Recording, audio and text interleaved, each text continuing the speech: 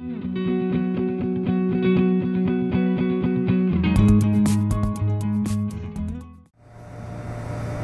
everybody, my name is John Crackman and welcome to Bombolini Pasta. Today we're going to be making cheese raviolis, so hope you enjoy. Most of fresh pastas in the world are made with egg. Ours is not.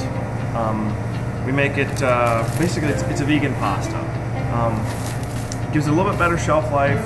It actually, you won't notice the difference, at least not flavor. There might be a little bit of a color difference.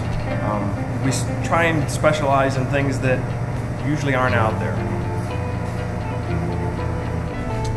And this is our finished roll.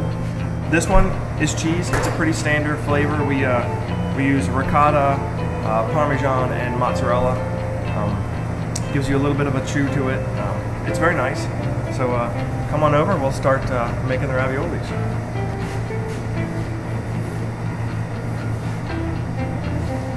We put all of our filling, whatever it is, meat, cheese, vegetable, into this nice cylinder here.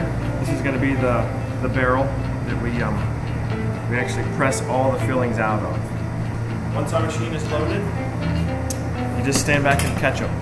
It's a very easy machine if you get everything set up right.